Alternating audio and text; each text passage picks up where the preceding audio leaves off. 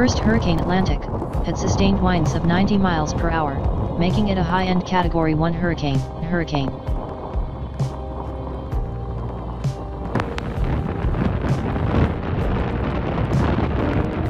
The storm went through a rapid intensification on Saturday, meaning that its top wind speed had increased at least 35 miles per hour in the last 24 hours.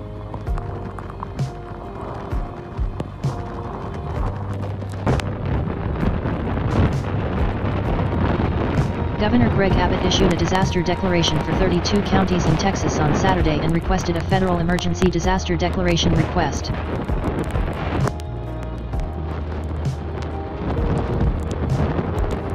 Which allows the federal government to provide public assistance, direct financial assistance, and hazard mitigation assistance. A hurricane warning is in effect for Port Mansfield to Mesquite Bay.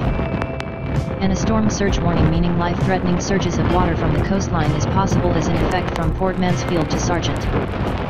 Storm surges of up to 5 feet are possible in some areas, including Corpus Christi Bay.